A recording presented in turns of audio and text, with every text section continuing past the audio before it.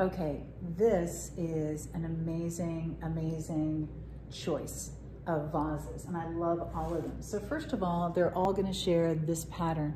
It's a beautiful kind of handmade rough finish on the bottom, like a matte finish, and then it's this beautiful, beautiful glaze with this gorgeous soft design going through. It's made to have a little bit of intentional aging, so it looks so pretty, and this is just one of the silhouettes that you can get. So this is a silhouette that looks beautiful with nothing in it, or you can put flowers in it, or stems, or twigs, or branches, or whatever you want. But I love this both ways, and it's kind of a jug with a square top.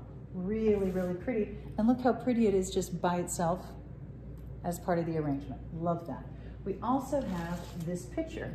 Now this is going to be, again, perfect with flowers or on its own. How gorgeous is this? I always love a pitcher. I don't think you can go wrong, and there's so many different things that you can do with that. And we have this beautiful vase. So this is gonna have a smaller throat and it has a larger body. And the great thing about that is it really allows your flowers to kind of have some spread, you know, when you're doing them. I think it's a beautiful, beautiful design. I love this look, and I love how soft and graceful and curving it is. So that's another great option. I'm gonna put that right here because I need to reach for the last two. This is one that is, again, that soft curve, but it's gonna be taller. So once again, it's smaller at the throat, larger through the body, very soft curve, really, really beautiful. Just this gorgeous, gorgeous design that you can see, and I love this piece.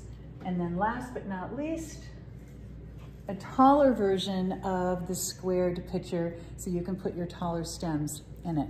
Isn't that beautiful? And again, all of these are beautiful with nothing in them. If you've seen those arrangements that are so beautifully done, where you just have different